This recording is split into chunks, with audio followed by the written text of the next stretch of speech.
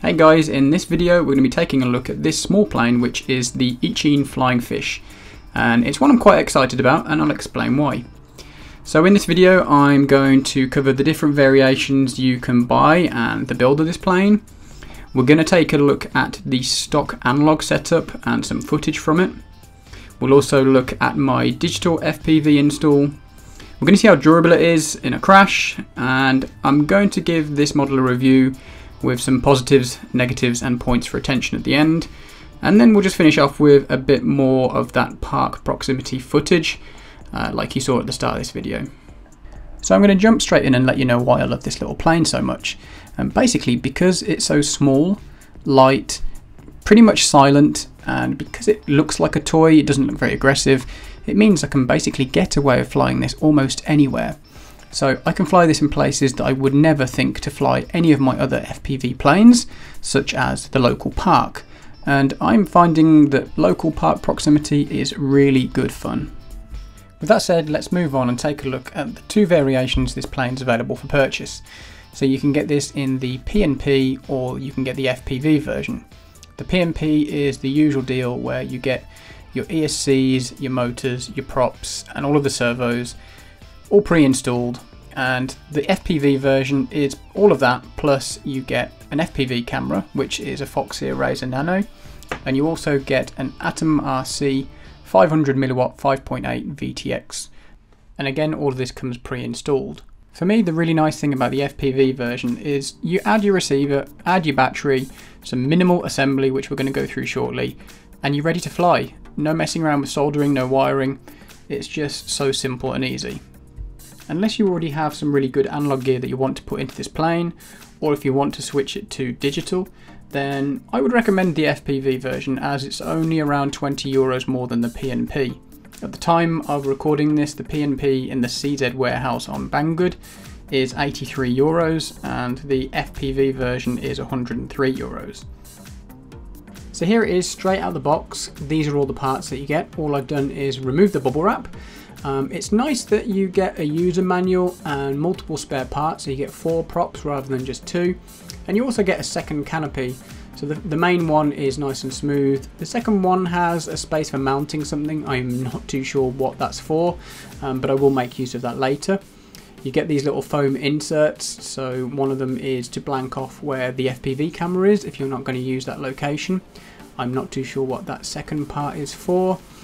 And I quite like that it is already mostly pre-assembled, and it has this nice little 2-in-1 ESC board which is mounted to the underside of the main wing, which is also a 5V BEC and also routes the aileron signal to your receiver through this connector on the end.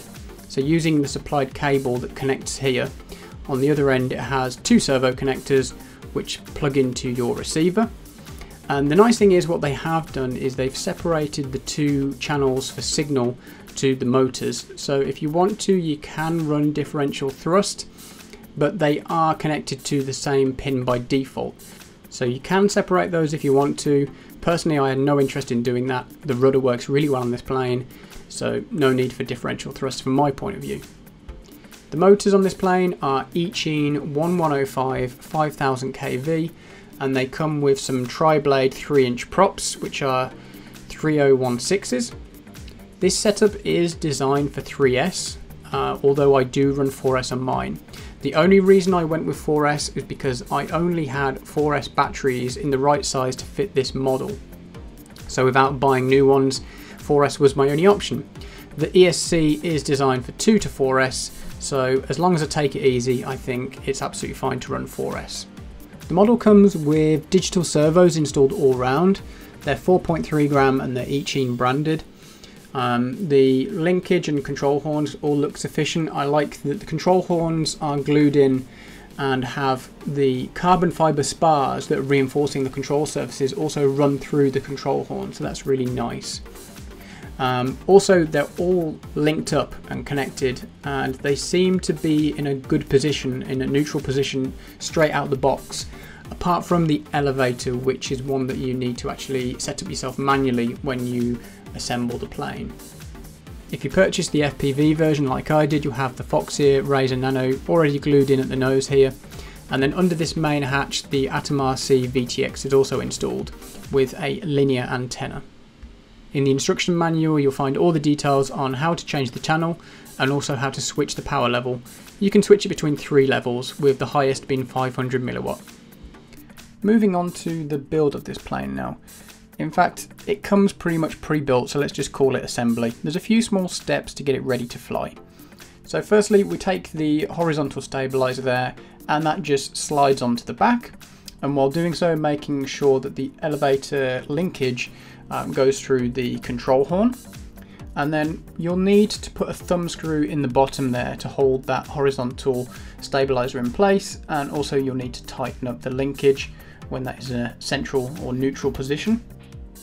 The next part is in the kind of rear electronics bay. You want to fit your receiver, and then there are 4 servo plugs to connect to your receiver for the 4 channels, which is obviously the throttle, ailerons, rudder and elevator.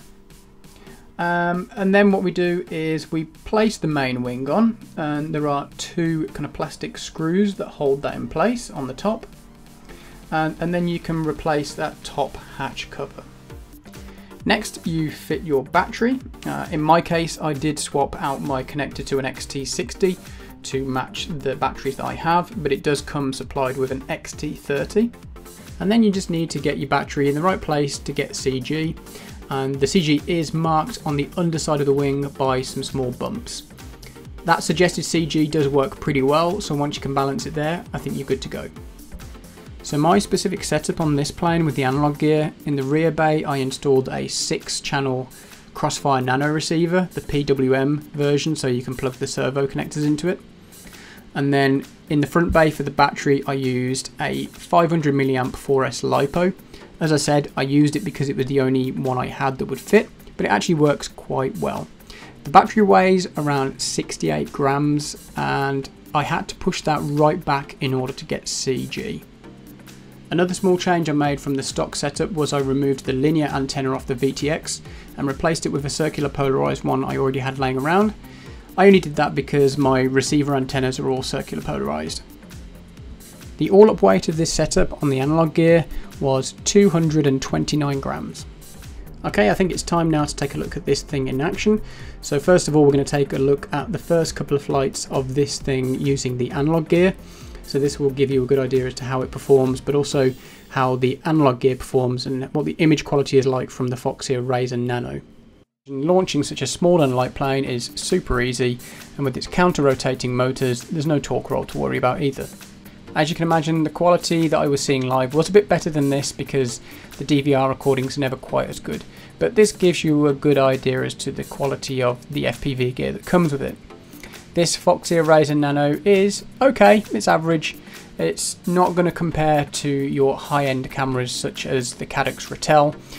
You can definitely see it struggles with the lighting, with even the ground goes light and dark when you fly towards or away from the sun, and the wide dynamic range isn't quite as good as those larger cameras, but it is perfectly adequate for this little plane.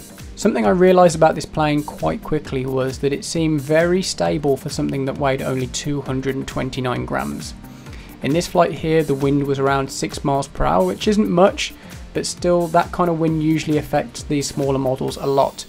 So I would actually go as far as to say that this is the most stable sub 250 gram plane I've ever flown. However, at the end of the day, this is still a small and light model. I don't want you to go buying it thinking that this is going to be the most super stable thing that you've owned. If you fly it in winds above 8-10 miles per hour, it's physics that this small thing will get bashed about more than a big plane. Fly it in light winds and it's great. Now I'm about to go full throttle and you will notice it becomes a bit twitchy, so here it goes right now. So it becomes a little bit harder to control, and maybe this is because it's going faster than the airframe is designed for. After all, I am running 4S when this thing is designed for 3S only. So yeah, it becomes a little bit unstable. Now, it is sold as a glider style plane. I don't feel like this thing really flies like a glider, but at the same time, the fact that it is called a glider maybe implies it's not designed for high speeds. For me, this plane excels when you're cruising around at mid-throttle, and if you want to go high throttle, this maybe isn't the plane for you. It's not really designed for speed. As I mentioned at the start of this video, one of the things I really like about this plane that makes it such a good park flyer is it's almost silent. So let's check out some footage of launching it and some flybys.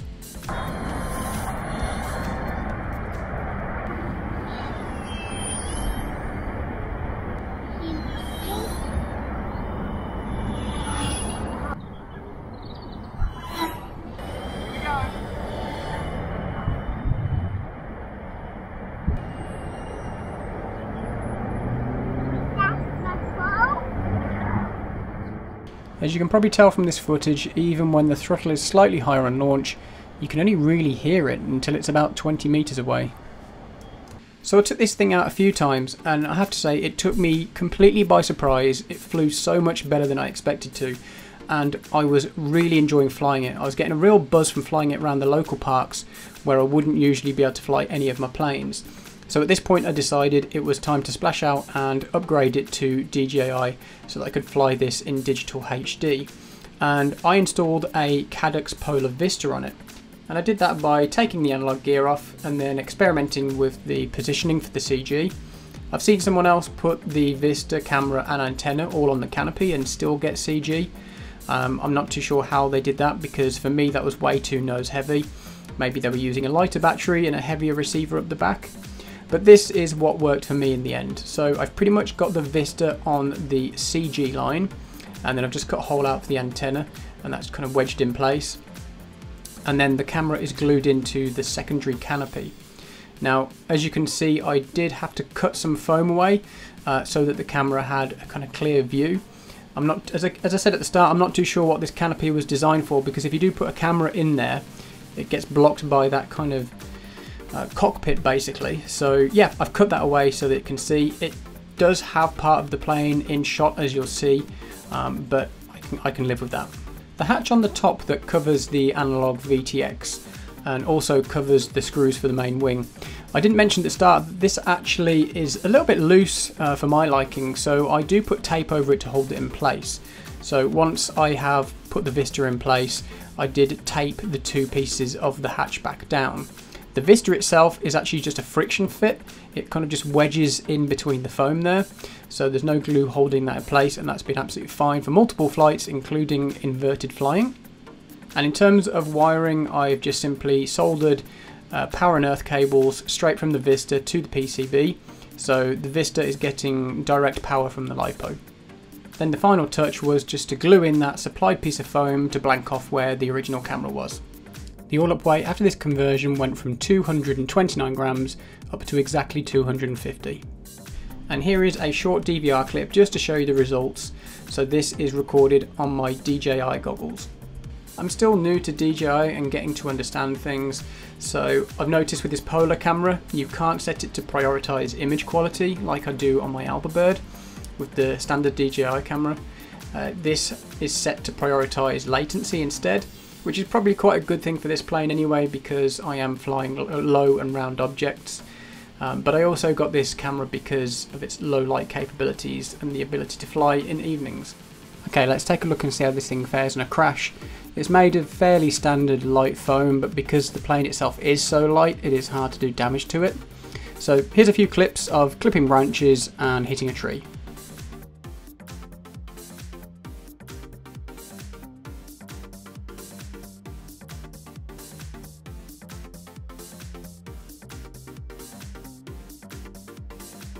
This photo was taken straight after that crash, and as you can see, the nose is still in perfect condition.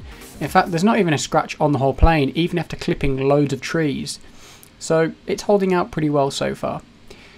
The only bit of damage I actually did in that last crash was I ripped my antenna off the VTX. That probably wouldn't happen with the stock antenna, because this cloverleaf is a lot more likely to catch the tree. At this point we'll do a quick review summary with the positives, negatives and points for consideration. and in the background there is some DVR footage recorded over the last 2 weeks in various locations. On the positive list, the first item is that it is very stable for a sub 250, the most stable that I've ever flown in this category, and it just flies really well. Next, I feel like the build quality is pretty decent. I like that it's got the reinforced control surfaces and those spars go through the control horns. It comes with the digital servos all round, and it seems like the foam can take a bash into a tree here and there. It's almost fully assembled out of the box, so it's nice and quick for you to get into the air. You can basically fly this thing anywhere because it is silent, small and lightweight and non-aggressive looking, which for me is one of the biggest positives of this plane. It comes with spare parts and it comes with a manual. Again, this is something that's fairly rare in this hobby, and yeah, it's just a lot of fun to fly. I really am quite excited going out to fly this thing. Next, on to a small list of negatives. The first point is, as you saw earlier, it's not very stable at high speeds. But again, this might be down to the fact that I'm running 4S, which it's not designed for, and I might be just flying it too fast for its speed envelope. The next point is, you can't buy this in kit form. So if you do have a crash, you do manage to damage the airframe and you can't repair it, you're going to have to buy at least the P&P and all of the electronics again. The last point is this top hatch that covers the VTX and the main wing screws. It doesn't seem to fit very well for me. It's quite loose, so I cover it in tape. It'd be nice if there was something to kind of hold that in place, like a thumb screw. And also the air scoop design, which I guess is designed to cool the stock VTX. It has a really big opening at the front, but the tiniest of openings at the back. For effective cooling of the VTX, that exhaust hole really should have been larger.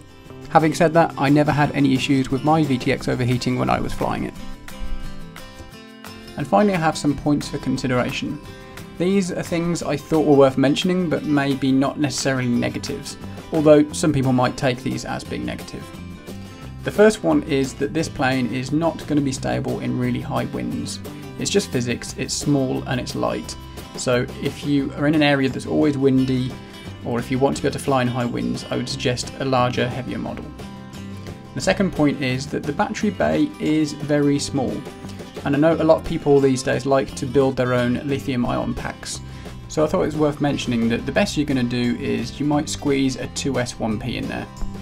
And the last point on a similar topic is that the rear bay is also quite tight on space, the one where I have my receiver. And I know some people will want to fit a flight controller so they can run iNav, but it will be a little bit tricky because you are limited on space. Although people have done this, so it is completely doable if you want to do that. Personally, I think this plane is perfect without flight control. In conclusion, I don't think it will come as a surprise to you at this point that I do highly recommend this plane. I really think it's a great little flyer and it is a lot of fun. In my personal opinion, this plane is best suited to 40 to 50% throttle cruising, low to the ground, weaving in and out the trees at your local park.